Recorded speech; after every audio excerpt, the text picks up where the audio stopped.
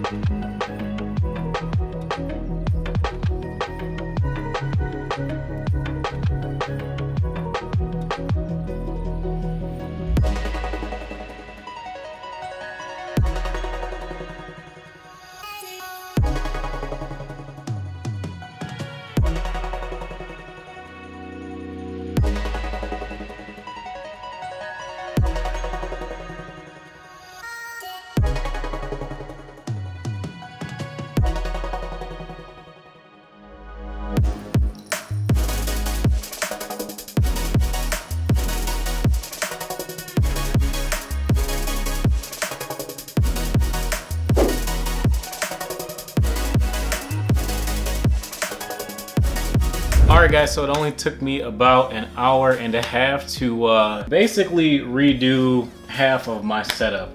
Pretty much I forgot to move the mic arm, and I forgot that I probably was gonna have to mount this in the center, which worked out good anyways because I did kind of want the monitor more centered on my desk. I just forgot about the little cable management things from IKEA that I had on the bottom of the desk that prevented me from mounting it anywhere on the desk, but that's okay. Now we have more space. And it looks pretty good too. I think it looks a lot cleaner. I mean, yeah, you know, like I got these little bit of cables right here, but until we have wireless everything as far as like DisplayPort and blah blah blah and everything else and no input lag, I'll live. But I am really happy with the result. I think it looks a lot better. I'm glad that I got a lot more usable space on my desk now, and yeah. Alright, well, if you guys enjoyed this video, be sure to drop a like and subscribe if you guys are new, and yeah, I will catch you guys in the next video.